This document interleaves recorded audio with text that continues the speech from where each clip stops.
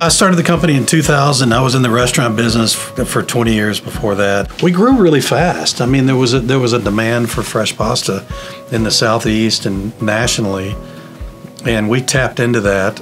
We started selling all over the Southeast, and then we grew, and now we sell from New York to Chicago down to Miami over to, Western Colorado. I started working with Chris over there in Nashville. In 2 years, we running that business in Nashville. He started growing and growing and growing. So then he started looking for a new place because the place we had over there, it wasn't set up for this kind of business. The community wins because, that they have a consistent, high quality place to work that pays well. And then of course we win because we need high quality labor to make pasta. We need good, reliable folks.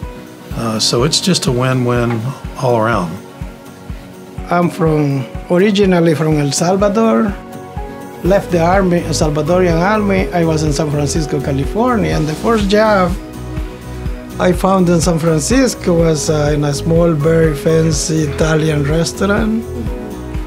And I started cooking, and I discovered that was my passion, cooking. And coming from the army into a kitchen, that was a big change in my life. I've been cooking Italian food for about 40 years. I'm really proud of the Alfresco pasta, the kind of pasta we're making over here.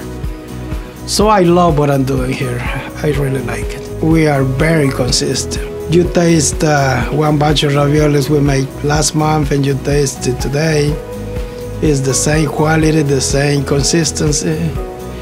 We believe in good food. We believe in clean label, high quality food. People want a locally produced product that they understand, that comes from their community, that uses really high quality ingredients, that's consistent, and with a team that they can count on.